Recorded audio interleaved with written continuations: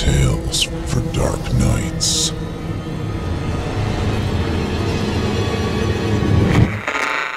Want to make sure you never miss a Chilling Tales for Dark Nights video again? Be sure to subscribe and hit that bell to turn on notifications.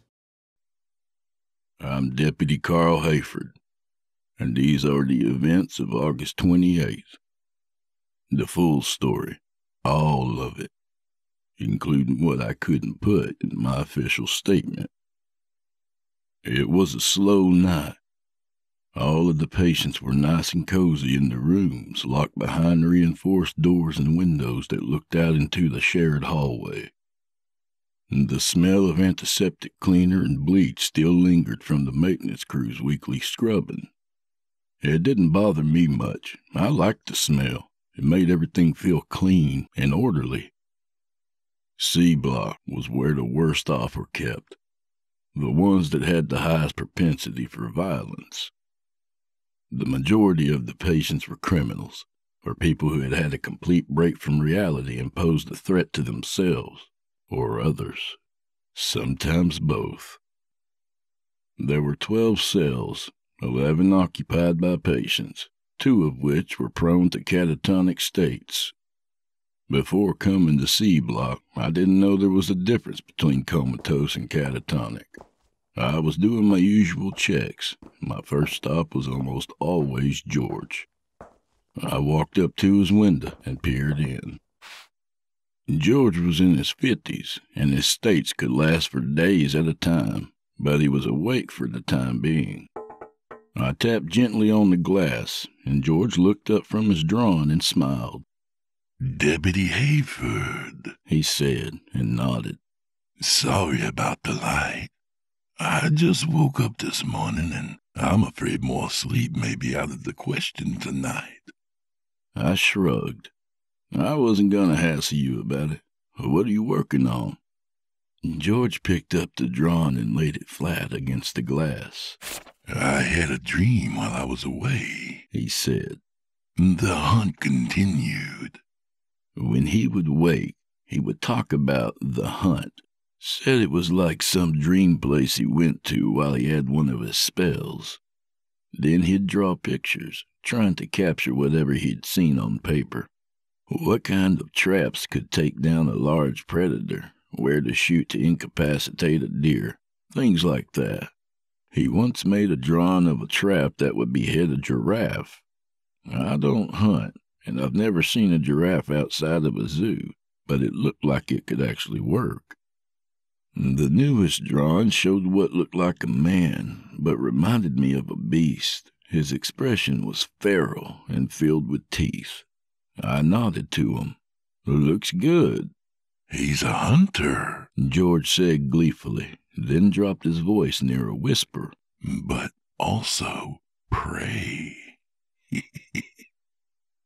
I returned his smile, mine not nearly as wide, and walked on to Davy's cell. And Davy's states would last for weeks, but he was never unresponsive. Davy suffered from echoproxia, a fancy way of saying he had a bad habit of copying people's movements. I know that's simplifying it, but I'm no doctor. I always felt bad for him. He was only 19 years old. If you were to walk by his room, he would watch you from the window, and chances were he'd mimic whatever you were doing. If you waved, he waved. If you scratched your chin, he scratched his chin. You get the idea. When he wasn't in one of his states, he was mostly normal. Mostly. That kid loved comic books, sci-fi, fantasy. I would bring him books, and he would speed through them. After a few years, we were friends. Well, as much as we could be given our situation. So, yeah. Anyway, it was a slow night. After I finished my rounds, I went back to the security office, where I spent most of my time watching the monitors. 2 cameras on each end of the hall and 1 in each room. The light above the east exit went red, meaning someone was outside. The monitor showed Officer Jennings, Steve when we weren't around patients, standing with the man in restraints. As I watched, He picked up the landline phone from the cradle beside the door. I answered my phone before the second ring. "Steve, what's happening?" I said, looking at the restrained man. "I wasn't expecting the new guest this late." Steve looked up to the camera as he spoke, his slick hair shining in the light of the hall. "Yeah, sorry about that, Carl. This one had to be kept under the radar. If the press got wind of it, it would have made for a much tougher trip over here, not to mention the death threats." The mention of the press unnerved me. I pressed a button to pan the camera to the far end of the hall. There stood 4 more guards, weapons drawn, and at the low ready. "Jesus Christ, Steve, who is that?" "Have you been living under a rock?" Steve asked. "Well, let's get 'em inside, and then we'll talk." I left the office and walked to the door, picking up my keys on the way. 2 key turns and the press of a button later, I was standing face to face with a beast. The man was bald, with scars crisscrossing over his scalp and a patchy beard on his face. Normal enough, but his eyes were just blank. No light, no humanity. That's as close as I can explain. Steve waved the other guards in behind them. "Where do you want 'em, Carl?" I pointed to the cell across from Davy. It had been empty the longest. Steve led the man in and removed the restraints.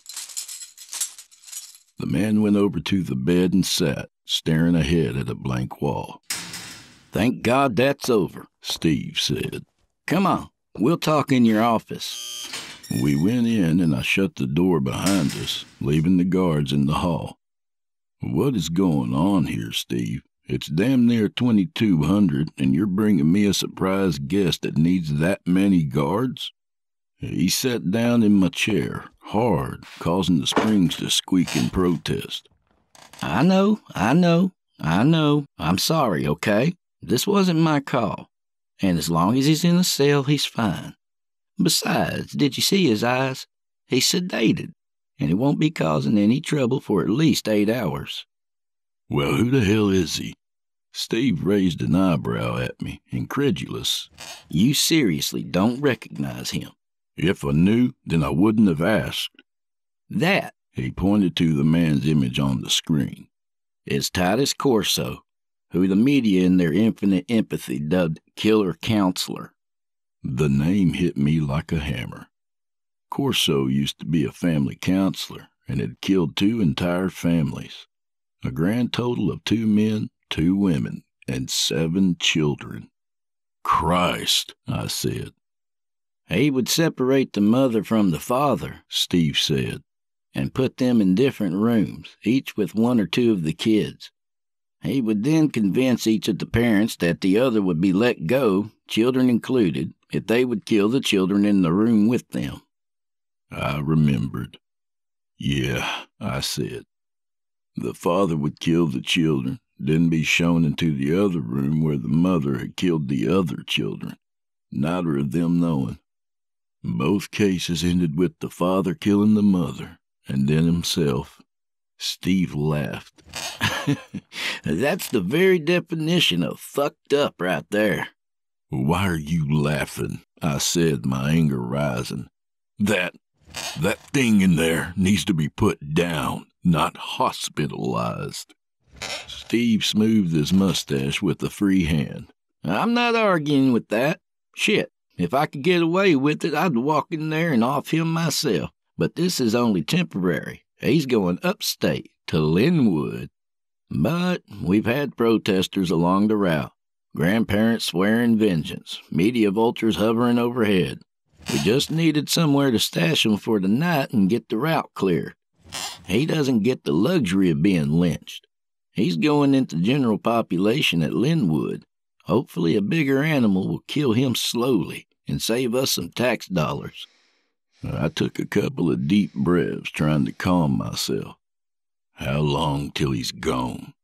"Tomorrow morning," Steve said. 7 sharp. I'll call you from the hotel when I'm heading this way." I looked at the monitor showing Corso's room. He just sat there, staring ahead. I turned back to Steve. Make sure you are. I don't want him here any longer than he has to be.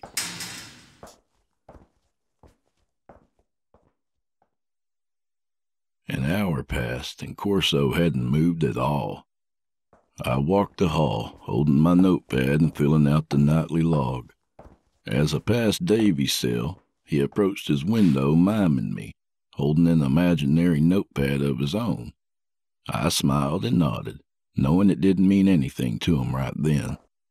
I turned to the opposite side and looked in on George. He was showering, his bathroom curtain closed and steam rising to the ceiling. I was about to go on my way until I noticed the shadows. There were 2 shadows behind the curtain. One was obviously George, who had managed to keep his belly even after years of confinement. The other was a much larger man standing behind him. I immediately pounded on the window as I got my keys out with my other hand. By the time I turned my key and punched in my code, George had opened the curtain. He stood there staring at me, wrapped in a towel and dripping onto the floor. "Deputy Hayford?" he asked, color rising in his cheeks. "What is going on?" I swung the door open hard enough for it to thump against the wall. My hand was on the butt of my pistol, ready. "Where is he?" I asked, trying to remain calm. "There was someone else in here. Where is he?" He shook his head. "There's no one else here," he said. "I've been told I'm crazy, but I'm not blind." I walked around him and pulled the curtain all the way back, bunching it up against the wall. Nothing. It didn't make any sense. I knew what I had seen. George must have noticed my expression. "Don't worry, Deputy.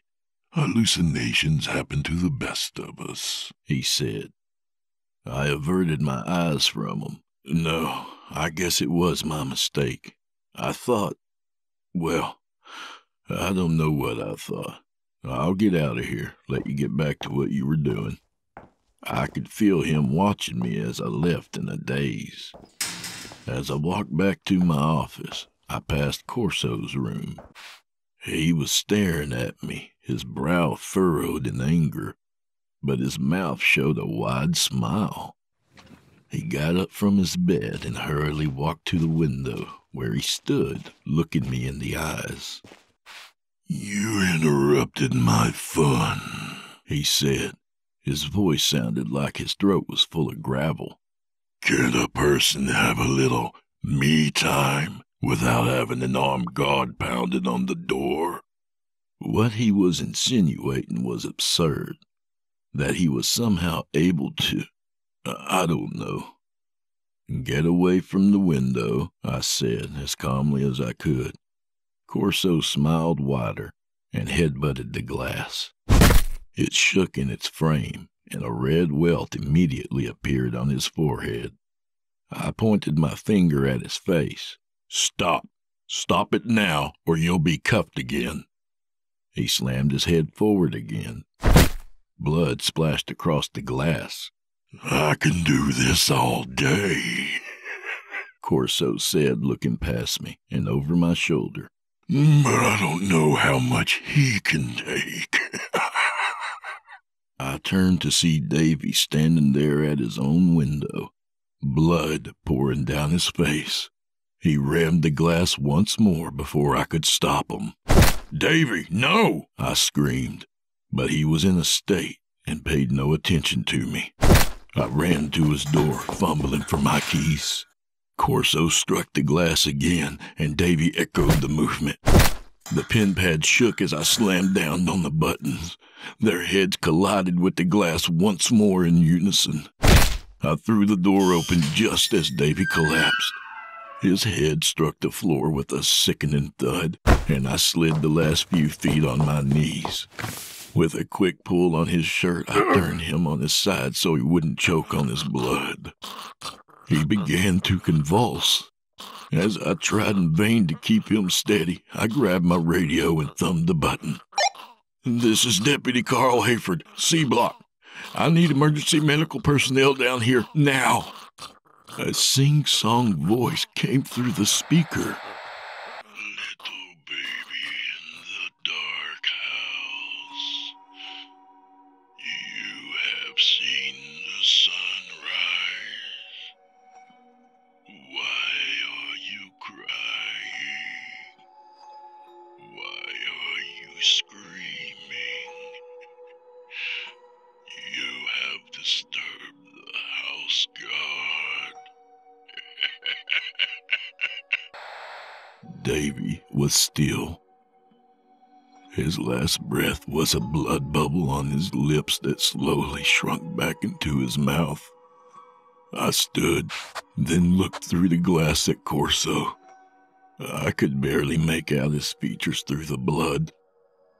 His smile disappeared, and he slammed his face against the glass, smashing it like putty.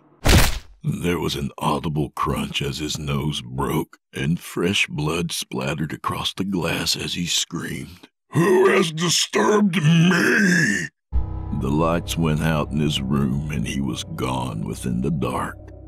I drew my pistol and stepped across the hallway, aiming at Corso's window. Nearby, George spoke from behind his door. Don't, Carl. He wants you to enter. He wants to trap you. Your prey. My eyes didn't move from the window. Go away from the door, George. Get towards the back of your room. It'll be safer there. Carl, listen, George said. Don't let him talk to you. If you see him, shoot. Don't hesitate. As I approached Corso's door, it opened on its own. My hands shook as I slowly stepped into the shadows. And then I was in my house, not the apartment I'd been living in for the past few years, but the house I had shared with my family. Bright sunlight streamed through the windows over the kitchen sink, and everything smelled just as it always had. Fresh flowers. Jacqueline always loved fresh flowers. I could hear her in the bedroom, our bedroom, crying. Then I realized what day this was. It was the day she left you, Corso said. He was sitting on my old couch, blood still running from his face. I wheeled towards him and released the pistol safety. It's so sad, he continued, losing a child so young. Don't, I said. Just shut the fuck up. He grabbed one of our throw pillows and used it to wipe his face, leaving a half-clotted mess on the fabric. You know she left because of you, right?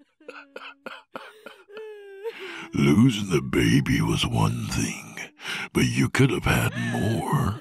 But she couldn't live with you. She couldn't deal with your grief.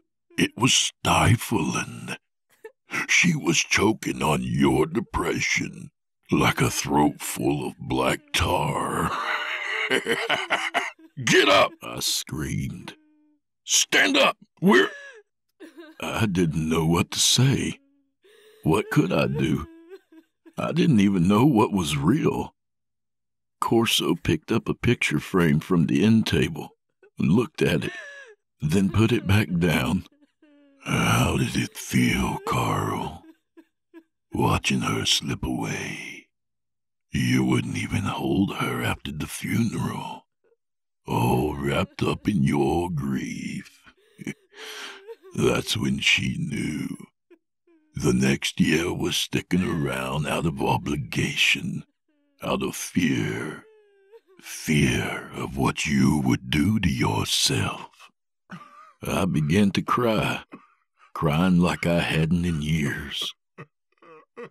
Why are you crying? Making noises like a drunkard who cannot sit still on his stool. You know what to do, Carl. I raised the pistol.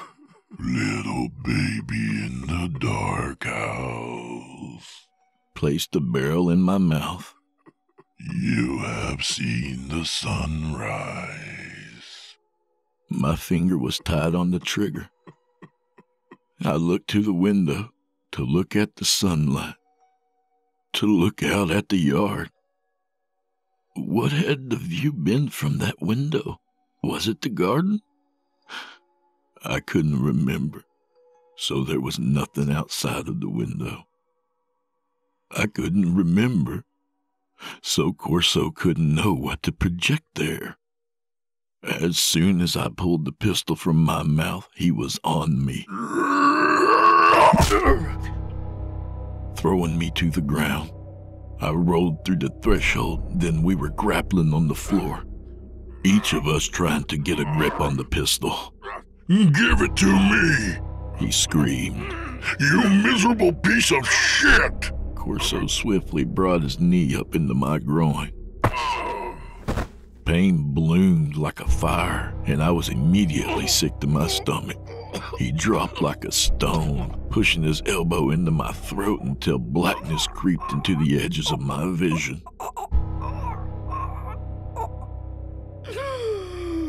Suddenly I could breathe, and his weight was off me. I turned to my side, retching and gasping, and there was George. He had pushed him off of me and had managed to get his thin, hospital-issued bath towel around Corso's neck. I flailed blindly for my pistol. Corso reached behind him, grabbed it, and pulled him down by the arm. I'm going to fucking kill you, he hissed. I'm going to cherish you with my teeth. I am the house god.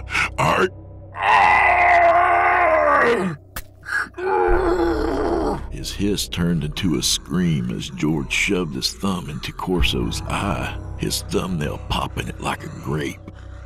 Relief washed over me as I grabbed the pistol and quickly aimed at Corso. He reared back and away from George, his hand going up to his ruined eye. I fired over and over again, the shots deafening in the corridor.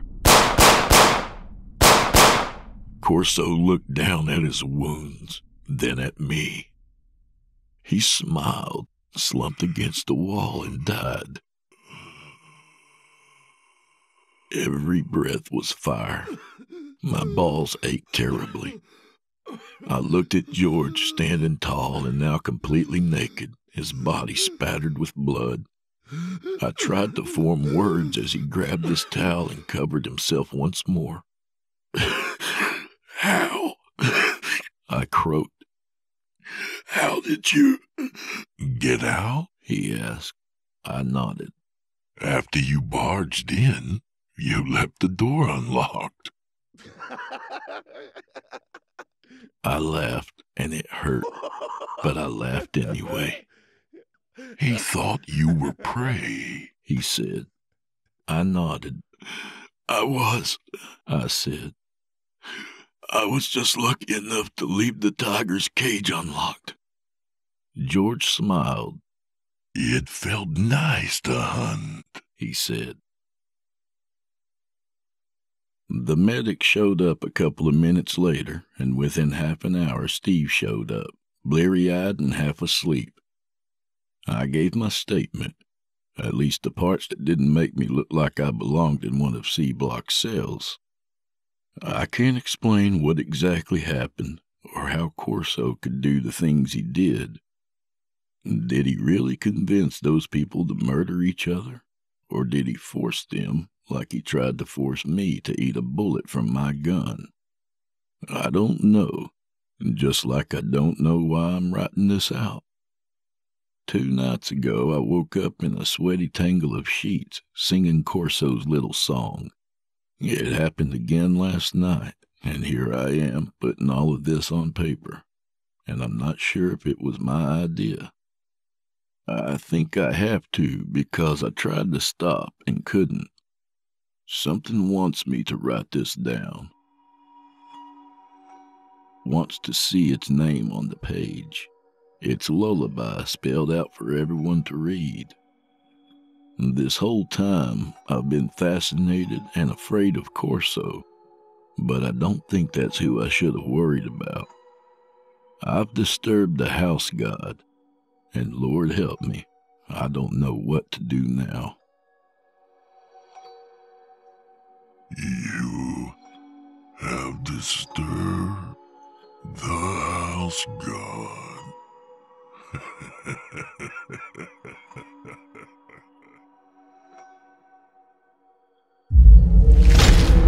Chilling tales for dark nights.